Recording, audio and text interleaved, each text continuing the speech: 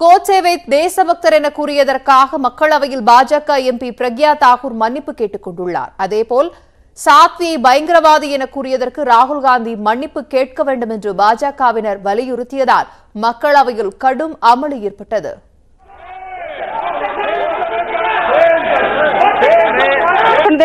कांग्रेस आतंकवादी है, आतंक देश की रक्षा करने वाले कभी மக்களவையில் சிறப்பு பாதுகாப்பு படை சட்டத்திருத்த மசோதா மீதான விவாதத்தில் பேசிய திமுக உறுப்பினர் ராசா தேசபக்திக்கு உதாரணமாக கோட்சேவையும் ஜெனரல் டயரை கொன்ற உத்தம் சிங்கையும் மேற்கோள் காட்டி பேசினார். கோட்சேவை ராசா விமர்சித்த போது குறுக்கிட்ட சாத்வி தேசபக்தர்களை பற்றி தவறாக பேசக்கூடாது என எழுந்து சத்தமிட்டார்.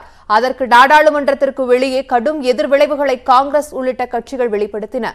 அவரை பயங்கரவாதி என கூறி ராகுல் ட்வீட் செய்தார். பிரக்யாவின் கருத்து தவறு என வெளிப்படையாக கண்டித்த பாஜக தலைமை அவரை பாதுகாப்புக்கான நாடாளுமன்ற கவுன்சிலர் உறுப்பினர் பதவியிலிருந்து விலக்கியது. பிரக்யாவின் கருத்துக்கு பாதுகாப்புத்துறை அமைச்சர் ராஜ்நாத் சிங் கடும் கண்டனம் தெரிவித்திருக்கிறார். ராஜீவ் குடும்பத்தாருக்கு அளிக்கப்பட்ட எல்பிஜி பாதுகாப்பை திரும்ப பெற்றதற்கு எதிர்ப்பு தெரிவித்து யாருடைய உணர்வையாவது துன்புறுத்தி இருந்தால் அதற்கு மன்னிப்பு கோருகிறேன் என்று தெரிவித்திருக்கிறார். இந்த நிலையில் பிரக்யா தாக்கூரின் கருத்துகளுக்கு கண்டனம் தெரிவிக்கும் தீர்மானத்தை மக்களவையில் காங்கிரஸ் கட்சி இன்று கொண்டு வந்தது.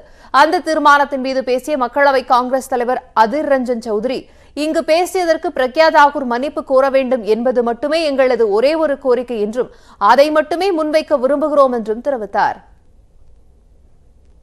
அதைத் தொடர்ந்து பேசிய பிரக்யா தாக்கூர் தன்னுடைய பேச்சு தவறாக திரித்து கூறப்பட்டதாகவும் யாருடைய உணர்வுகளையும் புண்படுத்தி இருந்தால் அதற்கு மன்னிப்பு கோருவதாகவும் தெரிவித்தார்.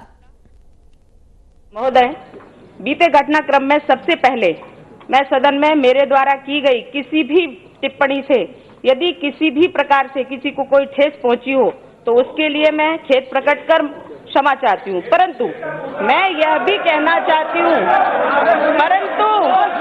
परंतु सुनिए, आप डिबेट मत परंतु मैं यह भी कहना चाहती हूं कि संसद में दिए मेरे बयानों को तोड़ मरोड़ कर गलत ढंग से पेश किया गया है।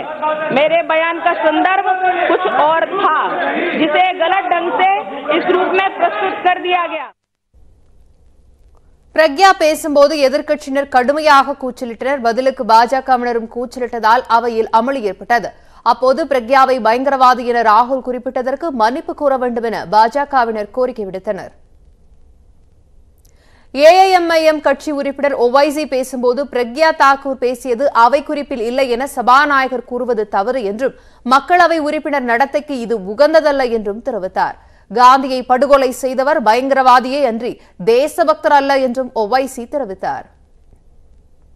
இதனிடையே கோட்சேவை தேசபக்தர் என பிரக்யா தாக்கூர் கூறியதை கண்டித்து டெல்லியில் காங்கிரஸ் கட்சியினர் போராட்டம் நடத்தினர். அவர்களில் பலர் காந்தியை போல் ஆடை அணிந்து காந்தி பயன்படுத்தியதை போன்ற தடிகளுடன் போராட்டம் நடத்தினர்.